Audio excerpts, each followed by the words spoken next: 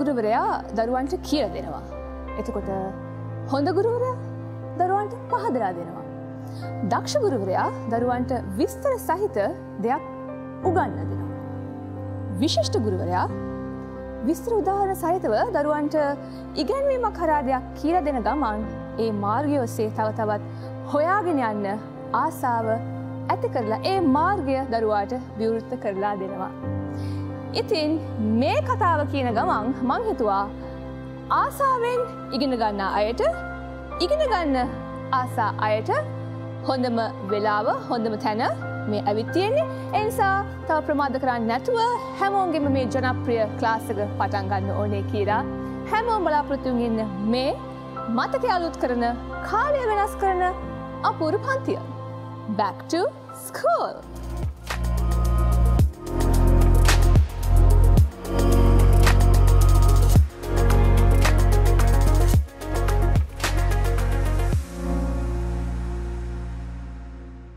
මගේ ක්ලාස් එකට එන ළමයි එක්ක ඉගෙන ගන්න උනන්දුවෙන් ඉන්න ඔය ළමයින්ට මට කියන්න තියෙන්නේ අද එන ළමයි දෙන්නගේ විස්තර බැලුවහම වෙනස් අදහස් තියෙන ළමයි දෙන්නෙක්. හැබැයි දෙන්නම හොඳ යාළුවෝ දෙන්නෙක්. ටීචර්ගේ හිතේ තියෙන සතුට තමයි දෙන්නටම තව තවත් ඉගෙන ගන්න උනන්දුව ඇති වෙලා තියෙන එක. අපි බලමු මේ යාළුවෝ දෙන්න මගේ ක්ලාස් එකට ඇවිල්ලා කොහොම perform කරයිද කියලා. දැනගන්න කැමතිද කවුද අද ළමයි දෙන්නා කියලා? බලන්න එහෙනම්. ළමයි එන්න. ළමයි කො එන්න. Oh. Good morning. Good morning teacher. මොකද තනියම ඔය ළමයා? මං ආවේ තනියම. තනියම? ඔව්. වෙන්න බෑනේ. තව ළමෙක් එනවනේ වත් එක්ක. මං දැක්ක අය ඉන්නවල මග. මගට වෙලා ඉන්නේ? ඔව්. හේතුව? දන්නේ නැහැ ටීචර්. ළමයා ඔයාගේ වයස පව් කරලානේ ටීචර් මෙතනට ආවේ.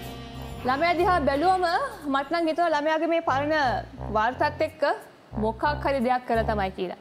නෑ. බලමුකෝ. ඒ ළමයාගෙන් අහලා කොකෝ අනිත් ළමයාත් එන්න. මේ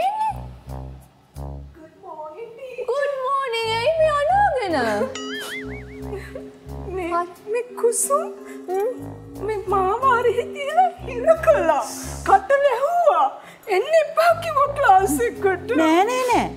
මම හිතුවා කරන්නේ නැති කියලා. ඇවිල්ලා හොර පූසියක් වගේ නේද? ඇයි කුසුම් මෙහෙම? මෙයාගේ කොණ්ඩේ දිගයි. ඇයි කොණ්ඩේ දිග ළමයට කැමති නැද්ද? ඉතින් මට කොණ්ඩේ නෑනේ. අනේ ඒ වුණාට ඉතින් ඒක ළමයාව ක්ලාස් එකෙන් එළිය තියන්න තරම් හේතුවක්ද? නෑ ඉතින් මං එළිය තිබ්බේ නෑ. යානේ හිටියේ. හරි. දැන් දෙන්න යාළු වෙන්න. මං යාළුවා. අර බලන්න කොච්චර අයින්සකද කියලා ඉක්මනටම යාළු වුණා. මං දැනගත්තා. මොකක් හරි දෙයක් කරලා තමයි කියලා. කොහොම ගිහින් ඉඳ ගන්න. ක්ලාස් එක අතරතුරේදී ওই ළමයි දෙන්නගේ ඉස්කෝලේ මට ලැබුණ වාර්තා ගැන කියද්දී බලන් ඉන්න හැමෝන්ටම තේරෙයි මෙතන අහිංසක කවුද චණ්ඩි කවුද කියලා. අහිංසක ළමයි අත උස්සන්න බලන්න. හොඳයි ළමයි දෙන්නා බොහොම ආදරෙන් පිළිගන්නවා මගේ ක්ලාස් එකට.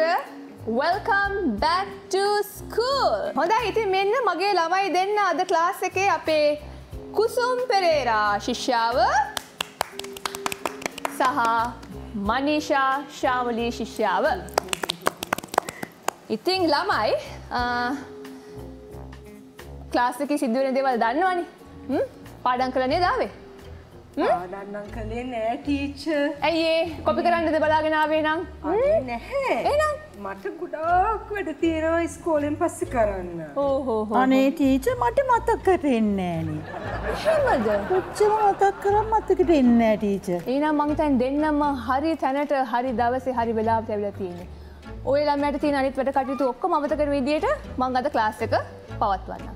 ඔය ළමයාගේ මතකය ආයේ මං මතක් කරලා ගන්න ආයේ අමතක නොවන විදියට. හොඳද? හරි. එහෙනම් ඉතින් අපි යනවා අපේ පළවෙනි ටෙස්ට් එකට ළමයි. දැන් ඕරල් ටෙස්ට් එක තමයි මම දැන් පටන් ගන්න යන්නේ. අපි බලමු කවුද හොඳට perform කරන්න කියලා. අපි බලමු කවුද අද graduate වෙන්නේ කියලා. Okay? අනේ ටීචර් මේ අමාරු ප්‍රශ්නකුත් නෑ නේද?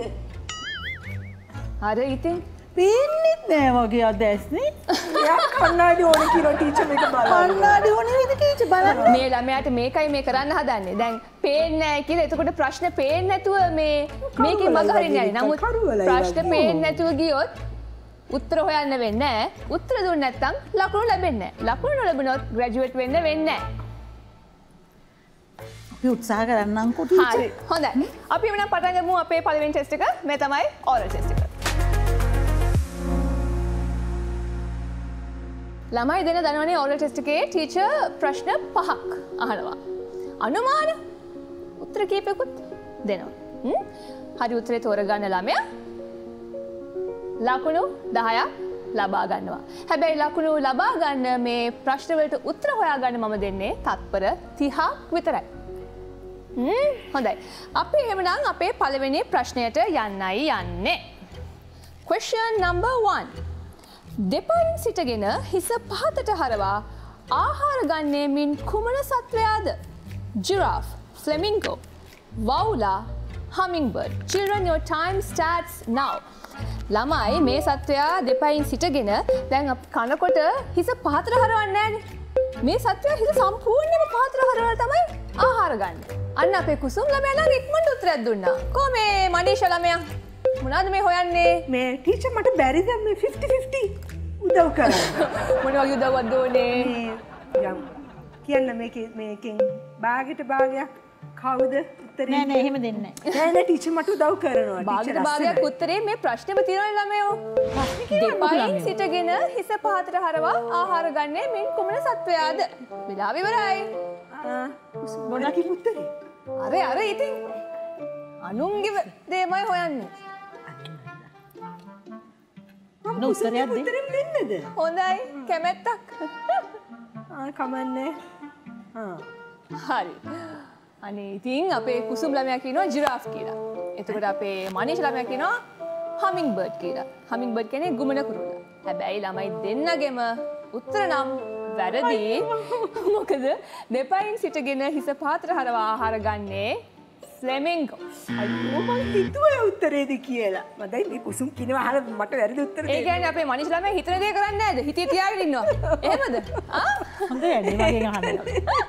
එතකොට අපේ මේ කුසුම් ළමයා දෙපයින් සිටගෙන ඉන්න සත්වයා හැටියට ජිරාෆ්ව තෝරපු එකක් අමුතු එකක් නේද?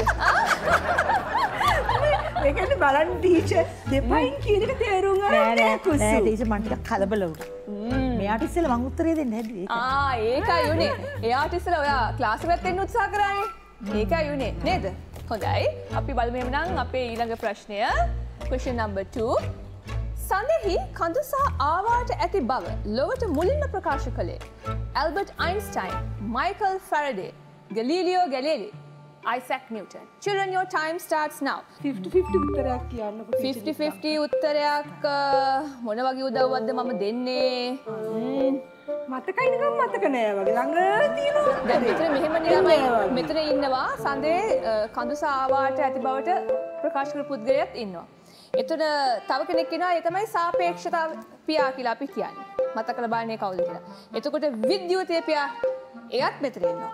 එතකොට ගුරුත්වාකර්ෂණය සම්බන්ධයෙන් හොයාගත්තේ ඒ පියත් මෙතන ඉන්නවා. අයිසැක් නිව්ටන් හොයාගත්තේ ඒක නෙවෙයි කියලා දන්නවනේ. එයා අපිට හොයලා දුන්නේ law of gravity නේ. බොහොම පරණ චරිතයක් මේ. ඔන්න මම තවත් ලේසි කරා. 50-50 කියන්නකො ටීචර්. ඉතින් ඒක තමයි කිව්වේ. ටීචර් කිසිම උදව්වක් කරන්නේ නැහැ. මෙච්චර උදව් කරලත් ටිට්ටු.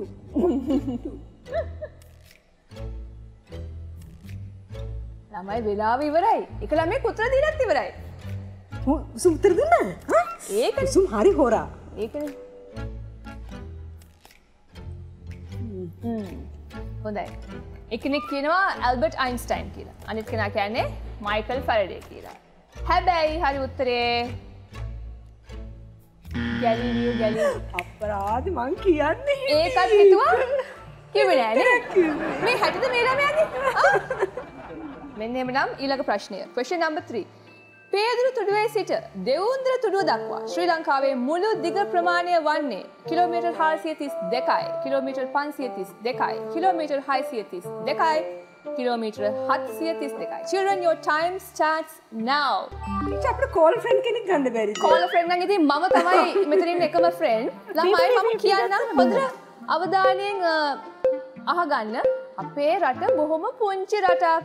ඔන්න මම උදව්වක් කරා. මේ සීලු දේ සිදුවන අතර ශ්‍රී ලංකාව කියන්නේ බොහොම පුංචි රටක්. ඔන්න මම ඉඟියක් දුන්නා. එතකොට මේ දැන් හොයාගන්න උත්තරේ චූටි උත්තරේ. එතකොට ඒ උත්තරේ ප්‍රෙස් කරන්නයි දැන් තියෙන්නේ. අර මාව කොපි කළා කුසුම් දැක්කද ටීචර් කියන කරක්. ටීචර් හරි උත්තරේ දුන්නේ මම. උත්තරේ කොපි කළා. මම හරි කියන එක තමයි මම දැම්මේ. මට හිතට හරි කියන එක. මම කියන කහගෙන ඉඳලා. දැන් ළමයිට තේරෙනවද කලබල නොවි ටීචර් කියන දෙයට ඇහුම්කන් දුන්නම තමයි හරි කියලා. ඒක තමයි. ඔව් ටීචර්. කිලෝමීටර් 432 තමයි නිවැරදි පිළිතුර. ළමයි දෙන්නට ලකුණු 10 බැගින් ලැබෙනවා. හොඳයි ළමයි එම්නම් ඔරල් ටෙස්ට් එකේ 4 වෙනි ප්‍රශ්නය question number 4. මේ අතරින් ඩොලරය තම මුදල් ඒකකයේ ලෙස භාවිතා නොකරන රට වන්නේ කැනඩාව, ඩෙන්මාර්කය, සිංගප්පූරුව, බ්‍රුනයි. Children, your time starts now. ළමයි මේ අහන්නේ ඩොලර් එකක් පාවිච්චි නොකරන රට. හරිද? ඒ කියන්නේ තමන්ගේ කරන්සි එක විදිහට ඩොලර් එක යූස් නොකරන. කරන නෙවෙයි. ඕකේ? මොකද මෙතන රටවල් තුනක්ම යූස් කරන්නේ ඩොලර්. එක රටක් විතරක් ඩොලර් එක යූස් කරන්නේ නැහැ. ඒ කියන්නේ ඒගොල්ලන්ගේ කරන්සි එක ඩොලර්ස් නෙවෙයි. එක ළමෙක් නම් උත්තර දුන්නා. කුසුම් කොපි කරන්නේ අර කෙරවල ඇහෙන් බලලා මම බැලුවේ නැහැ. බෝරු කියන එක ඇහැ කොණින් බලලා කොහොමදත් බෝරු ටීචර් මම එහෙම කොපි කරන්නේ නැහැ සාමාන්‍යයෙන්. ඕ එයා අසාමාන්‍යයෙන් කොපි කරනවා. ඕ ළමයි දෙනම කියන්නේ බ්‍රුනයි කියලා. හරිද උත්තරේ? මම හිතනවා හරි කියලා. නෑ ළමයි ඩෙන්මාර්ක් තමයි. හරි උත්තරේ මොකද ඩැනිෂ් ක්‍රෝන් එක තමයි ඒගොල්ලන්ගේ කරන්සි එක. හොඳයි තව එක ප්‍රශ්නයක් මාර එක්කෙනෙක් ආවේ. ටීචර් එළියෙම ඉන්න තිබුණා. එළියෙම ඉන්න තිබුණානේ. එතන ඇවිල්ලා අපිට කල්පනා කරන්න දෙන්නේ නැහැ. කල්පනා ඒ කියන්නේ කුසුම් බලාපොරොත්තු කරලා තියෙන්නේ Tamanට උදව් කරන කෙනෙක් එහෙමද? පුළුවන් කොපි කරගන්න බෑ. ඇයි ටීචර් පේන්නෙත් නැහැ. අනේ මන්ද මතක දෙන්නේ නැහැ. මට තේරෙන්නේ නැහැ ටීචර්. එයාට කොවිඩ් හැදුනා මතක අමතක වෙලා ගියා. ළමයා මොනවා කරන්නද ළමයෝ? ඔන්න එහෙනම් ඔරල් ටෙස්ට් එකේ අන්තිම ප්‍රශ්නේ බලමු අපි. මේ දවස්වල ඉතින් මේ ගමනාගමන සම්බන්ධයෙන් ප්‍රශ්න තියෙන නිසා මේ ප්‍රශ්නේ අහන්නේ. ශ්‍රී ලංකාවේ දුම්රිය සේවය මහජනතාව සඳහා නිල වශයෙන් ලබා දුන්නේ 1863 ඔක්තෝබර් 2 වෙනිදා, 1865 ඔක්තෝබර් 2 වෙනිදා, 1867 දෙසැම්බර් 27 වෙනිදා, 1869 දෙසැම්බර් 27 වෙනිදා. Children, your time starts now. ජනතාව වෙනුවෙන් නිල වශයෙන් ලබා දුන්නේ මෙන්න මේ අවුරුද්දේ මේ මාසේ මේ දිනයේදී. මම උදව්වක් කරන්නම්කෝ. ඔක්තෝබර් 2 වෙනිදාවක්. දැන් තෝරගන්නකෝ බලන්න. ඔක්තෝබර් 2 වෙනිදා දෙකක් තියෙනවනේ ටීචර්. ඔව් ඉතින් ඒ දෙකේ 3ක් තියෙනවා 65ක් තියෙනවා. මොකක්ද කියලා හොයන්නයි තියෙන්නේ.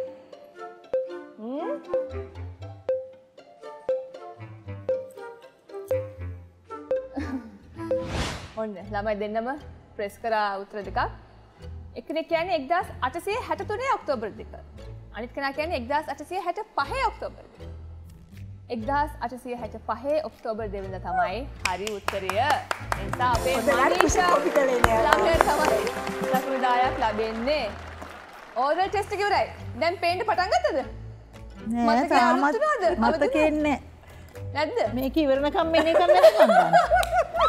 ළමයෝ මේක ඉවර වෙන්න කලින් මේ මතකේ අවදි කරගන්න කොහොම හරි. ඒකනේ ටීචර් කරාදේ. මට නම් මතකේ ටිකක් ආව ටීචර් දිහා බලාගෙන ටීචර් හරි ස්වීට් නේද?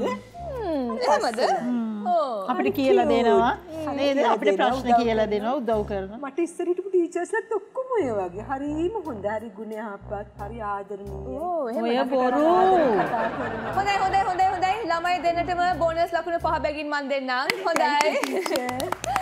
හොඳයි එහෙනම් බෝනස් ලකුණුත් කොහමද දිනාගත්තා. එහෙනම් මම ළමයිලාට ඉන්ටර්වල් එකකුත් දෙන්නම්. අනේ thank you ටීචර්. මම හිතනවා ඊට පස්සේවත් මතකේ අවදි වෙයි කියලා අපේ ළමයි. හරි?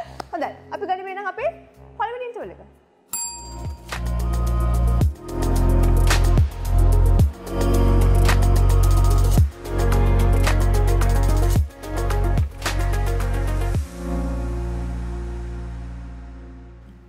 back to school. ළමයි දෙන දැන් නම් යාළුවෝ දෙන්නෙක් වෙලා වගේ නේද? Teacher. Oh. May I go to the washroom, teacher? But why now? දැන් ඉන්ටර්වල් එක දීලා ඉවර වුණා විතරනේ. ඉන්ටර්වල් එකේදී යන්න ඕනේ වගේ. දැන් ඕනේ වගේ. ළමයා ඉන්ටර්වල් එකක් දුන්නේ ඕකට තමයි. කො ඉඳගන්න. මන් දන්නා මේ මොකද්ද මේ ළමයා කරන්න හදන්නේ කියලා. දැන් ඊළඟ ටෙස්ට් එක ස්කිප් කරන්න යන්න. ඉඳගන්න. අනේ කුසුම්. ඉඳගන්න ඉතින්. ඇයි මේක කුසුම් ටිකනේ මොකද කුසුම් ඡන්දියෙක් නිසාද? ඔය ළමයා ඉඳගන්න මම කියන්නම් මේ කුසුම් ළමයාගේ මේ පැටිකිට. හරි? මේ දැන් ඔයාව ක්ලාස් එකේ එළියෙන් තියලා ආව නේද? ඡන්දිකමක් කරා නේද? ඕක කුසුම්ගේ පුරුද්ද. කුසුම්ගෙන් අහලා බලන්න දැන් සාමාන්‍යයෙන් ගුරුවරයෙක්ට පාසලට එන්න හිතෙන්නේ නැත්නම් ළමයෙක් නිසා. ඒ ළමයා මොන වගේ ළමයෙක් වෙන්නේ නැද්ද? ඒකත් දහම් පාසල. කුසුම් මොකක්ද ඒ කතාව? දන්නේ තව මතක නැද්ද? මොකද්ද ටීචර්? ඇයි ළමයෝ අර දහම් පාසලේ සර් දහම් පාසලේ එන්න අදිමදි කරා නේද මේ කුසුම් ළමයා නිසා? ඒ මං හිතන්නේ අපි බඩ කැක්කුවක් වගේ වෙන්න ඇති. ඒ කියන්නේ කුසුම් ළමයාව දැක්කම ඒ සර්ට මේ ඔළුව කැක්කුව බඩේ කැක්කුව ඔක්කොම එනවලු. ඇයි ටීචර් මෙයා කියන දේ අහන්නෙම නෑ දහම් පාසලේ. මට දැනගන්න ඕනේ. අන්න හරි. බංකුඩ නගිනවා අනිත් ළමයින්ට කෑ ගහනවා. දැක්කද ඔයා? ඕ මං දැක්කා. මං හොරෙන් බලන් ඉඳලා යනවා මෙයාත් එක්ක ප්‍රණ්ඩු ඉන්න බෑනේ මට. මට හැබැයි ආරංචි නම් මේ සර් මේ කුසුම්ට බය වුණේ කුසුම් සර් දිහා බලන බැලමට මං හිතන්නේ සර් ටිකක් බය වුණා. නපුරු බැල්මක් තියෙනවා. ඒකද? වෙන්න ඇති. අපි දන්නේ නැහැ මේ ආලවන්ත බැල්මකින් බැලුවද නපුරු බැල්මකින් බැලුවද කියලා. නෑ. නේද? ගුරුවරුන්ට එහෙම බලන්නේ නෑ ටීචර්. හැබැයි මේ දහම් පාසලේ ඡන්ද වැඩ කරාට කුසුම් ඉස්කෝලේ හැම කෙනෙක් නෙවෙයි නේද? නෑ. ඒ මොකද්ද මේ වෙනස? අනේ මන්දා. හැබැයි අපේ මනීෂා ළමයා නම් ඉස්කෝලේ නොකරපු දෙයක් නෑ කියලා තමයි මට නම් ආරංචි. නේද? ටීචර් හැම ක්‍රියාකාරකමකම ඉස්සරහින්ම හිටියා. නේද? මොනවද නොකළ කියලා තමයි මට අහන්න වෙන්නේ. ඔය බොරු ටීචර්. ටීචර් කොහොමද ඒක දන්නේ? එහෙම තමයි ඉතින් ළමයිගේ හොඳ වාර්තා තියෙනකොට මට ලැබෙන ඒවා. එහෙමද? ඔව්. මේ වගේ වාර්තාත් එක්කම. ඔව් ටීචර් මං ඉතින් ඉස්කෝලේ තියෙන බාහිර ක්‍රියාකාරකම් ඔක්කොම කළා. ඔව්. මං ඒවට හරි ආසයි ටීචර්. ඉතින් මං මුතුහර ළමා සමාජය, බෞද්ධ සංගමය, මත්ද්‍රව්‍ය නිවාරණ සංගමය, නැටුම් කණ්ඩායම, එතකොට නෙට් බෝල්, ඇති ඇති පන්ති වැඩ කරමු. ඇති පන්ති වැඩ කරමු. ඔක්කොම මං කළා. ඉතින් මං හැමදාම ඉස්කෝලේ වල ගෙදර එන්න හවස 6න් පස්සේ. කවදාකද කාමාට ඉස්කෝලේ වල ගෙදර එන්න. ඒ ගැනත් කියන්න ඕනේ මේ ළමයා කවදාවත් අනිත් ළමයි ඔක්කොම එකමාරට ගෙදරට යන්න මේ උත්සාහ කරද්දී අපේ මනීෂා ළමයා විතරක් මේ ටීචර්ස්ලත් පස්සෙලු ගෙදර යන්නේ. හොඳයි. අපි එමුනම් අනිත් විෂය ටික පස්සේ කතා කරමුකෝ. අපි බලමු ඕරල් ටෙස්ට් එකේ කොහොමද ලකුණු තත්ත්වය කියලා. ළමයින් දෙන්නට ටීචර්ගේ බෝනස් මාක්ස් 1 ලැබුණු ලකුණු තත්ත්වය තමයි මම මේ කියන්නේ. අපේ කුසුම් පෙරේරා සිසුවියට ලකුණු 15ක් ලැබිලා තියෙනවා. Come on කුසුම්. එතකොට අපේ මනීෂා ශාමලී ශිෂ්‍යාවට ලකුණු 25ක් ලැබිලා තියෙනවා. Thank you teacher. Most welcome. එහෙනම් දැන් අපි තව ටෙස්ට් එකක් කරමු.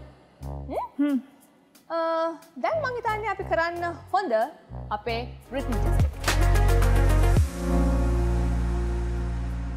කෝ එන්න බලන්න ළමයි දෙන්න හොඳ ළමයි දෙන්නෙක් වගේ written test එක කරන්නයි දැන් අපි යන්නේ. white boards ගාවට ඇවිත් මාකර්ස් අතට අරන් දැන් මේ අහන ප්‍රශ්න වලට උත්තර ලියන්නයි තියෙන්නේ. අපි මුලින්ම යුගල පද ලියමු. ලියාගන්න බෝඩි කුඩින්ම යුගල පද කියලා.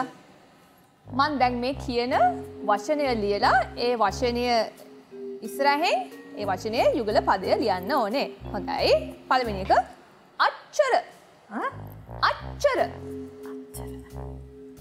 ඊළඟ වචනය අච්චාරු. අල්ලාප මොනවා අච්චාරු? අල්ලාප. එතකොට තුන්වෙනි වචනය දන්න. දන්න.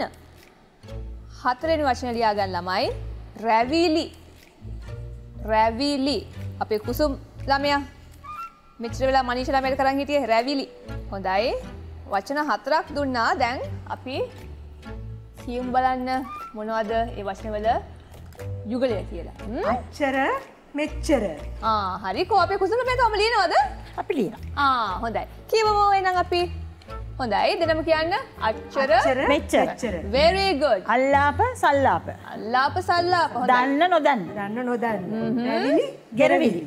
ළමයි යුගල පදවල දන්න කියන. ලියා ගන්න දන්න කියන කියලා. ඒ එක්සර්සයිස් එක නම් බොහොම ආසාවෙන් කරන්නේ. එතකොට රැවිලි ගෙරවිලි නේ. කෝ කුසුම් ළමයා කෝ මනීෂා ළමයා දිහා බලලා කෝ රැවිලි ගෙරවිලි කරන්න බෑ. කෝ ඒකට හොඳට පුළුවන් ටීචර්යාට. කෝ ගෙරවිලි. මම දැන් බයිරේ දැන් ටීචර් කෙනෙක් මම. ඒකනේ. අපි අපේ මනීෂා ළමයා කොහොමද රැවිලි ගෙරවිලි කරන්නේ කියලා. අම්මෝ හොඳට කොරෝනවා. නිදියාගත්තා. කොරමු බලන්න එන. කෝ ගොරන්. කොහොමද රවන්නේ? මේ ඕමයි නවන්නේ. දන්නේ කුසුම්. හොඳයි ළමයි දෙන්නටම ලකුණු 15ක් ලැබෙනවා මේ එක්සර්සයිස් එකට. දාගන්න 15 කියලා දාගන්න. ඕකේ ලකුණු 15යි. හොඳයි දැන් ඊට පස්සේ අපි යනවා තව එක්සර්සයිස් එකකට. අපි ඉක්මනට එනං බෝඩ් එක ඉරේස් කරලා ඊළඟ එක්සර්සයිස් එක කරමු. ළමයි ඔය දෙන්නට දෙන්න දැන් මේ අවස්ථාවේ විරුද්ධ වෙලා ඉන්නේ. දෙන්නට දෙන්න. එහෙනම් අපි විරුද්ධ පද ලියමු. ලියන්න බලන්න විරුද්ධ පද කියලා. මම වචන 4ක් දෙනවා. ඒ වචන 4 විරුද්ධ අර්ථය ඊට ඉදිරියෙන් ලියන්න ඕනේ. සොම්නස. ඊළඟට ආහාර. ආහාර. ඊළඟ වචනය උපරිම. අන්තිම වචනය තමයි සරල. මොකද ටීචර්? සරල. සරලයි. හරිද ළමයි? අන්න දෙන යාළුවෝ දෙන්නෙක් වෙලා.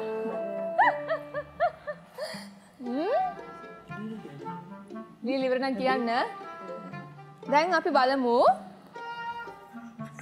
මේ වචනවල විරුද්ධ පදය මොකක්ද කියලා. හරිද ළමයි? තව මතක් කරනවද? කමන්නේ ටීචර් මතක් කරගන්න. ඉන්නේ හදිස්සියකට කොහොමද මේ දේවල්ට මුහුණ දෙන්නේ කියලා බලන්න තමයි මම මේ ටෙස්ට් එක දෙන්නේ. කමන්නේ ළමයි. ටීචර් උදව් කරන්නම්කෝ.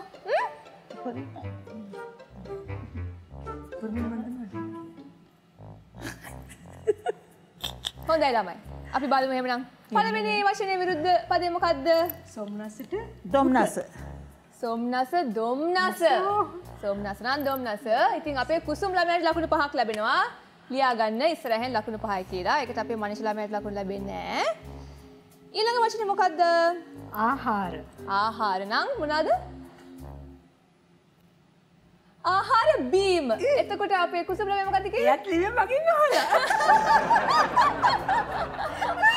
එතකොට කෑම නම් මොකද්ද?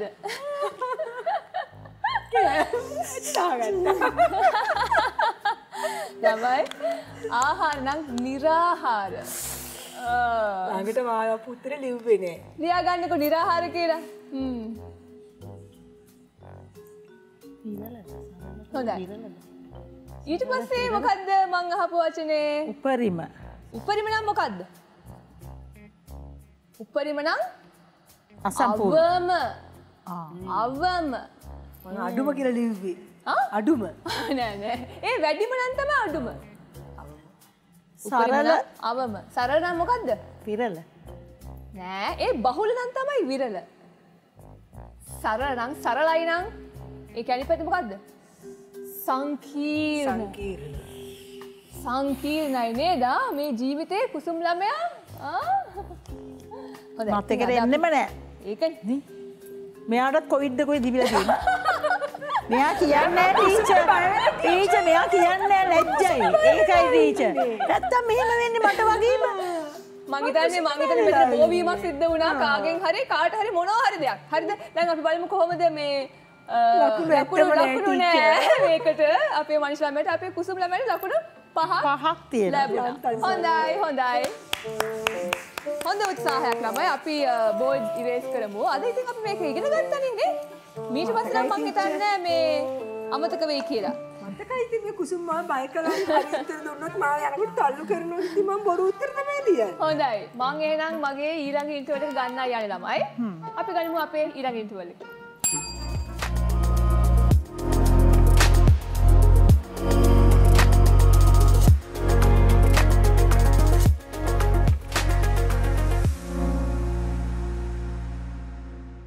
welcome back to school. ළමයි දෙන්න හොඳ ළමයි දෙන්නෙක් වගේ ඉන්නවා. එහෙමනම් මෙන්න ළමයි written test එකට පස්සේ ඔයගලන්ගේ ලකුණු තත්වය. අපේ කුසුම් පෙරේරා ශිෂ්‍යාවට ලකුණු 20ක් ලැබුණා. අපේ මනීෂා ශාමලි ශිෂ්‍යාවට ලකුණු 15ක් ලැබුණා. Thank you teacher. You're most welcome. දැන් ස්කෝර් එක වෙන්නේ කුසුම් පෙරේරා ශිෂ්‍යාවට ලකුණු 35යි. මනීෂා ශාමලි ශිෂ්‍යාවට ලකුණු 40යි. Thank you teacher. You're most welcome. දැන් එහෙමනම් තව ලකුණු වැඩි කරගන්න අවස්ථාවක් දෙන්නයි යන්නේ. ලෑස්ති නේද ළමයි? ලෑස්ති teacher. මේ තමයි ස්පීඩ් ටෙස්ට් එක.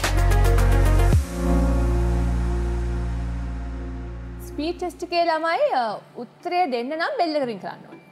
ඕකේ? ඒ නිසා ඔය මෙවලම් ගන්න අතට. එතකොට මේ ස්පීඩ් එකට බලන්නේ කොච්චර වේගෙන් කොච්චර ඉක්මනට උත්තරය හොයාගෙන උත්තර දෙනවද කියලා තමයි ටීචර් හොයන්නේ. හරි? එතකොට මේ මුලින්ම බෙල් එක රින් කරලා මම තමයි මම අවස්ථාව දෙන්නේ. අවස්ථාව ලැබුණාම නේ උත්තරය දෙන්න පුළුවන් වෙන්නේ. ඉතින් හරි උත්තරයක් නම් ලකුණු 10යි. උත්තරය වැරදි නම් ලකුණු කීපයක් කැපෙන්න පුළුවන්. හැබැයි අපි උත්සාහ කරන්න ඕනේ නේද? මේ චැලෙන්ජ් එක බාර ගන්න. හොඳයි. එහෙනම් මෙන්න ස්පීඩ් ටෙස්ට් එකේ පළවෙනි ප්‍රශ්නය. ළමයි කහ වර්ණය සාදා ගැනීම පිණිස මිශ්‍ර කළ යුතු වර්ණ දෙක මොනවාද? කහ පාට හදාගන්න මිශ්‍ර කරන්න ඕනේ වර්ණ දෙකක්. ඒ වර්ණ දෙක මොනවද කියලා මම අහන්නේ. කහ පාට හදන්න මේ වර්ණ දෙක මිශ්‍ර කළොත් පුළුවන්. හිතලා බලන්න. උත්සාහ කරනවද නැත්නම් ටීචර් කියන්නද? ලොකු කුමන්ත්‍රණයක් වගේ. හා? තමයි උත්සාහ කරනවද නැත්නම් ටීචර් කියන්නද? සුදු කහයිවද? නැහැ. ඒකනේ කහ වර්ණය හදන්න කහ දාලා. එහෙමනේ. ළමයි මං කියන්නගෙන අපි කරන්නේ නේද කුසු? ඒකනේ මේ ළමයි මොන වර්ණය හදන්නත් කහ මිශ්‍ර කරනවා. ළමයි කහ වර්ණය හදන්න රතු සහ කොළ. අයියෝ. මිශ්‍ර කරාම කහ වර්ණය හදාගන්න පුළුවන්. ඊට පස්සේ කහ වර්ණය හදාගන්න ඕන නම් මොන වර්ණ දෙකද මිශ්‍ර කරන්නේ? රතුයි කොළයි. රතුයි කොළයි. හොඳයි. මෙන්න එhmenan ඊළඟ ප්‍රශ්නය. ශාකයකට මල් වලින් ඇති ප්‍රයෝජනය කුමක්ද? ගෙඩි හට ගන්නවා. තව විස්තරාත්මකව කියන්න බලන්න.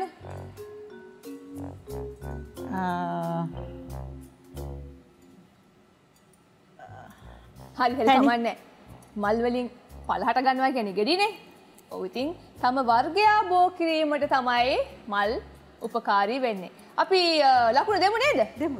නේද? අපි ලකුණු දෙනවා අපේ කුසුම් ළමයට. දැන් පොඩි ප්‍රාණයක් වගේ එකක් ආවා අර. හොඳයි. මෙන්න එhmenan දෙන්නට මම මේ දෙන ප්‍රශ්නේ. 7න් වැඩි කර එම සංඛ්‍යාවෙන් 7ක් අඩු කළ විට ඉතුරු වන සංඛ්‍යාව කීයද? 7යි. 42යි. Very good.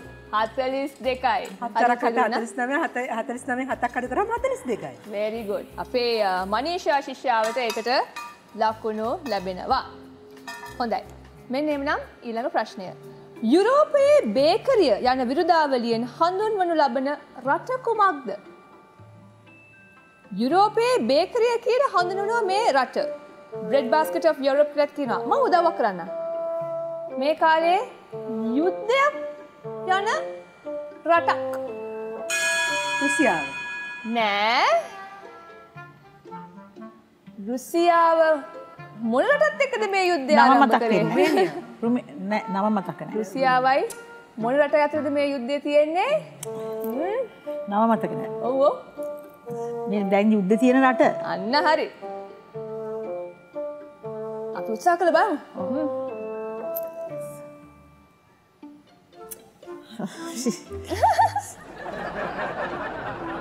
කියන්නද මං එන? අපරාධි. මතකෙට එන්නේ නැහැ. මට ඉන්නෙත් නේ ඒකයි කල්පනා කරන්නේ. මතකෙට එන්නේ නැහැ. තව වෙලා දුන්නොත් යුද්ධය తీරලා තියෙයි. ඔව්. ළමයි යුක්‍රේනය. යන්න තාම මතක නැතු හිටියේ. යුක්‍රේන් තමයි මේ යුරෝපයේ බේකරිය යන විරුදාවලියෙන් හඳුන්වනු ලබන රට. ඒකනේ ඒගොල්ලන්ගේ මේ යුද්ධය නිසා මේ ආහාර හිඟයක් ඇති වෙලා තියෙන්නේ නේද? ඔන්න එවනම් අන්තිම ප්‍රශ්න ළමයි. හොඳට අහගන්න. වර්ෂ 2010 දී 50 වන උපන්දිනය සැමරූ පෙරේරා මහතා 530 වන උපන්දිනය සමරන ලද්දේ කුමන වර්ෂයේද? පෙරේරා මහත්මයා 2010 තමයි එයාගේ 50 වෙනි උපන්දිනය සැමරුවේ. එතකොට එයාගේ 30 වෙනි උපන්දිනය තිබ්බේ කවදද? මොන වර්ෂයේද?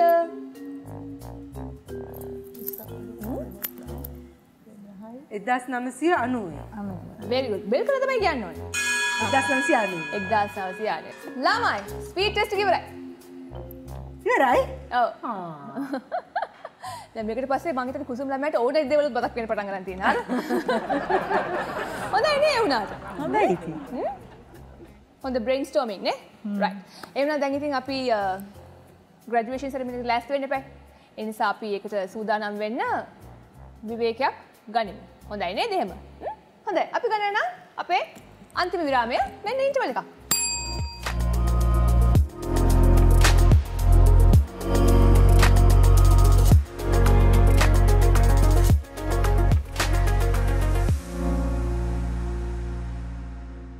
Welcome back to school. මට දැන් අහන්න තියෙන්නේ මගේ ළමයි දෙන්නක්ගෙන්. අපි දැන් මෙතන මේ ටෙස්ට් එකෙන් අහපු ප්‍රශ්න වලින් නම් ගොඩක් දේවල් ඉගෙන ගත්තා. මතක් කරගත්තා නේද? අමතක වෙලා තිබ්බ දේවල් මතක් කරගත්තා. අපිට තේරෙනව නේද සමහර දේවල් අපේ මතකයෙන් සම්පූර්ණයෙන්ම ගිලිහිලා යනවා කියලා. යම් කිසි කාලයකට පස්සේ. නේද? ඔව් එහෙම වෙනවා. නමුත් මතකය කියන්නේ ඒ වගේම අලුත් කරගන්නත් පුළුවන් දෙයක්. ඒක තමයි අපි ඒක කරේ. හැබැයි දැන් මට දැනගන්න ඕනේ දැන් ක්ලාස් එකට ආවට පස්සේ මම දැන් මෙතන ඉඳන් මේ ළමයි දෙනව නිරීක්ෂණය කරනවා. මට හිතෙනවා ළමයි දෙන්නට දෙන්න දිහා බලලා මොන හරි ඉගෙනගෙන ඇති කියලා. නැති වෙන්න විදිහක් නැහැ. කියන්නේ මම ළමයි දෙන්න ඔය දෙන්නගේ ඉගෙන ගත්තේ මොනවද කියලා. කුසුම් කියන්නේ ඉස්සෙල්ලා. දැන් ඉස්සෙල්ලාම මේ ළමයාව ක්ලාස් එකෙන් එළිය තියලානේ ආවේ. බය කරලා. දැන් මොකද කියන්න තියෙන්නේ? මෙයාගෙන් උනත් ඉගෙන ගන්න දෙයක් තියෙනවා කියලා හිතුවා. මෙයාගෙන් උනත් ඉගෙන ගන්න දෙයක් තියෙනවා. මොන වගේ දෙයක්ද ඉගෙන ගත්තේ මෙයාගෙන්? එයා ඉතින් දීපු ප්‍රශ්න වලට උත්තර දුන්නා. ඉතින් මට හිතුණා මේ එයාගෙන් ඉගෙන ගන්න දේවල් තියෙනවා කියලා. මං හිතේ ඇත්ත එක හරි යාළු වෙනවා දැන්. අන්න. ඔයාට යාළුවෙක් ලැබුණා බලන්න. Thank you darling. මම ඔයගලන් ගෙදර ඉන්න. So sweet. හරි ෂෝ. අපි බලමු දැන් එහෙනම් අපේ මනීෂා ළමයා මොනවාද කුසුම් ළමයා ඉගෙන ගත්තේ ටීචර්. ඔව්. මේ මං අද හරි ආසාවෙන් මේ ක්ලාස් එකට ආවේ. ටීචර් ගොඩාක් ආසයි. අනේ thank you so much. ආදරේ. ඉතින් මේ කුසුම් මගේ ඉන්න හොඳම යෙහෙලියක්. එයා හරි හොඳයි. හිටපු ගමන් එයා චුට්ටක් නෝටි ගල් කෙනෙක් වෙනවා. හොඳයි. හැබැයි සරයි. එහෙමද? හොඳයි හැබැයි ටිකයි. නෑ හොඳයි. හිටපු ගමන් එයා චුට්ටක් නෝටි chubby cute girl කෙනෙක් වෙනවා. Oh no. ඉතින් එයා හරි හොඳයි. හරි sweet. හරි lovely beautiful girl. Okay. මං ආදරේ යාට. ආසයි යාට. එයා මට හරි ආදරේ. ඊට ගමන් එයා පොඩ්ඩක් ඉතින් මාව කොනිත්තලා රිද්දලා මුල්ලකින් තියන්න හදනවා. ඔව්. ඒවා දැන් එහෙම නෑ කියලා ප්‍රොබ්ලම් කරන්නේ. දැන් අපි යාළුයි. යාළුවෝ. මම ඒගොල්ලන් ගෙදර ගිහිල්ලා මම තව නොදන්න දේවල් ගොඩක් ඉගෙන ගත්තා. අර ඉතින් යාළුවෙච්ච ගාම ගෙදරට එන්න හදනවනේ ඉතින් නේද? අපි දෙන්න හොඳට උයමු. හරිද? එයා කන්න නම් හරි ආසයි. ඒක හොඳයි. ඒක හොඳයි. දෙන්නම ගෙදර ගිහිල්ලා හොඳට මේ අද ඉගෙන ගන්න දේවල් ආයෙ මතක් කරලා අනිත් අයට කියලා දෙන්න ඕනේ. ඕකේ? හොඳයි. ඉතින් ළමයි දෙන්නගේ ස්පීඩ් ටෙස්ට් එකට පස්සේ ලැබිලා තියෙන මාක්ස් දිහා බැලුවම අපේ කුසුම් ශිෂ්‍යාව ස්පීඩ් ටෙස්ට් එකෙන් ලකුණු 10ක් ලබා ගත්තා. very good කුසුම්. එතකොට අපේ මනීෂා ශාමලී ශිෂ්‍යාව ස්පීඩ් ටෙස්ට් එකෙන් ලකුණු 15ක් ලබා ගත්තා. එතකොට අද ටෝටල් එක වෙන්නේ කුසුම් පෙරේරා ශිෂ්‍යාව ලකුණු 45යි. මනීෂා ශාමලී ශිෂ්‍යාව ලකුණු 55යි. ඒ අනුව අද ග්‍රැජුවේට් වෙන්නේ අපේ මනීෂා Shamali ශිෂ්‍යාව. Thank you so much teacher. You're most welcome. දැන් එන්න එහෙමනම් ඉස්සරහට එන්න. ඇවිල්ලා ඔයගලගේ පොසිෂන්ස් ගන්නකෝ. දෙන්නම හිට ගන්න ටීචර්ගේ දෙපැත්තේ. මම රිපෝට් කාඩ්ස් කියන්න. ළමයි ඔයගලගේ අනාගතයේ කරන රැකියාවල් වලට යන්නේ තැන්වල වීසා එහෙම ගන්න මේක අවශ්‍ය වෙනවා. රිපෝට් කාඩ් එක. අපි ඉස්සම අපේ කුසුම් ශිෂ්‍යාවගේ රිපෝට් කාඩ් එක කියවන්න. පන්තියට ඇතුල් වීමට ලකුණු ලැබුණේ නැහැ. චණ්ඩියෙක් නෑනේ. චණ්ඩෙන්ට මෙහෙ ඉඳ නෑනේ. නමුත් ඊට පස්සේ ඒ උඩ නැති වෙලා ක්ලාස් එකේ වැඩවලට සම්බන්ධ වුණා. හැමතිස්සෙම කිව්වේ මොකද්ද දෙයක් දන්නේ නැතුනොත් ඇස් පේන්නේ නෑ ටීචර්, මේක පේන්නේ නෑ ටීචර්, මොකක් හරි දන්නේ නැත්තම් මගේ මතකයේ අමතක වෙලා ටීචර්, මට කොවිඩ් හැදුනා ටීචර්, ඔන්න ඔය වගේ එක්ස්කියුසස් ගොඩයි නේ. නමුත් ඒවා කියන ගමන් උත්සාහය අතහැරියේ නෑ නේද? හොඳ ළමයෙක්, හැමෝම කැමති ළමයෙක්. ඉතින් මම ප්‍රාර්ථනා කරනවා අනාගතේ තව තවත් ලස්සන වෙන්නයි කියලා, තව තවත් ඉගෙන ගන්න උනන්දු උත්සාහය වැඩි වෙන්න. Thank you teacher. You're most welcome. එතකොට අපේ මනීෂා ශිෂ්‍යාව ගැන මම දීලා තියෙන රිමාක්ස් තමයි ඔයාට හොඳ විදිහට එන්ටර් වෙන්න දුන්නේ නැහැ නේ අපේ කුසුම් ළමයා. teacher. ඔව් එහෙනම් දෙන්නට මේකට මාක්ස් ලැබෙන්නේ නැහැ. එතකොට මේ බිහේවියර් එකට හැසිරීමට හොඳ ලකුණු තියෙනවා. එතකොට ටීචර්ගේ හිත දිනාගත්තා දෙන්නම කප්පටි කමින් එකක් කියන්න ඕනේ. ඒ වගේම තමයි මේ ලොකු උත්සාහයක් තිබ්බා. ටීචර් ගොඩක් කැමති ඒකට. උනන්දුව අවශ්‍යමයිනේ නේද? එතකොට ටෙස්ට් වලට මුණ දීපු ආකාරය ගැන ටීචර් ගොඩක් තෘප්තිමත් නිසා හොඳ රිමාක්ස් දීලා තියෙනවා. Thank you teacher. You're most welcome. Thank you. Most welcome, darling. Men degree certificates. Kusum, Thank you teacher. you're most welcome. And Maneesha, this is Thank you so much my dear teacher. my pleasure, darling. දැන් ක්ලෝක් එක අඳින අවස්ථාව මේක නේද? සිහින මවාගෙන අදාවේ නේද? එහෙනම්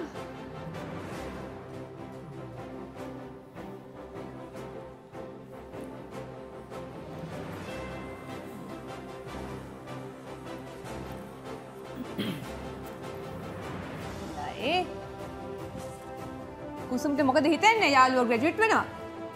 සතුටුයි. සතුටුයි නේද?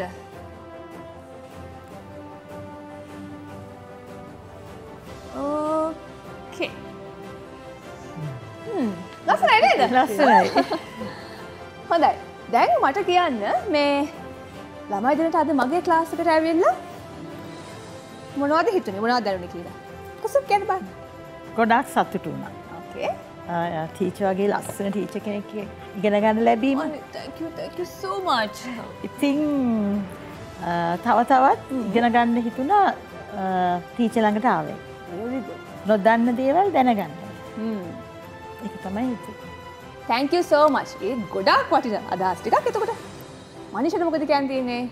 ඇත්තටම ටීචර් මම මේ ක්ලාස් එකට ගොඩාක් ආදරෙයි. Okay. ඒ වගේම ටීචර්ටත් මම ගොඩාක් ආදරෙයි. Thank you so much. මං හිතනවා මට හුඟ දවසකින් ආපහු මගේ පරණ මතක අලුත් කරගන්න මේක හොඳ අවස්ථාවක් කියලා. ඉතින් ඒකට මම හැමෝටම ගොඩාක් ස්තුතිවන්ත වෙනවා. Thank you so much. මමත් ගොඩක් සන්තෝෂ වුණා. මේ ළමයි දෙන මගේ ක්ලාස් එකට ආවට. ඉතින් ওই දෙන විතරක් නෙමෙයි ওই දෙනත් එක්ක අද ගොඩාක් දෙනා ගොඩක් දේවල් ඉගෙන ගත්තා. ඉතින් මට ඒ අයට කියන්න තියෙන්නේ ඉගෙන ගත්ත දේවල් අනිත් අයත් එක්ක බෙදා හදා ගන්නයි කියලා. එහෙම කියන ගමන් ලබන ඉරිදාත් උදේ 10ට මතකය අලුත් කරන කාලය වෙනස් කරන අපූර්ව පන්තියෙන් මම එනවා. දැන් එහෙමනම් මං අද මේ graduation ceremony එකේ official announcement එක කරන්නයි සූදානම් වෙන්නේ. Congratulations! Maneesha Shamali, you are graduated!